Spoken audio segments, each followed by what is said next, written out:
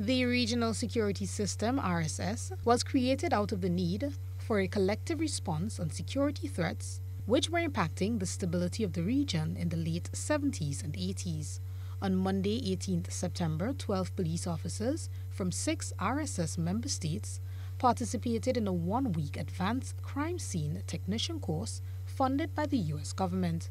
The officers are now trained with new skills and knowledge in crime scene investigation. Course officer Kamika Blake-Byam says the course brought to light several gaps as it relates to lack of resources in each member state. The next step coming out of this training is that we have realized that there are significant gaps in the member state in terms of equipment and in terms of advancement of the various crime scene units. The RSS is committed ensuring that all of the member states are at the same standard or at an acceptable standard where all police officers can execute their duties effectively and efficiently. Blake-Byam explains why such a course was chosen and its importance. One of the things, one of the thoughts that came behind of this training was that if our crime scene technicians know exactly what the lab is looking for, then that increases their efficiency. One day, once they identify, collect, and preserve that evidence. And I think we would have achieved that objective in terms of building that knowledge in terms of the topics covered, toxicology, drug chemistry, the serology, because you are better able to appreciate what they are looking for. And if you know what they are looking for, you are able better to collect that information.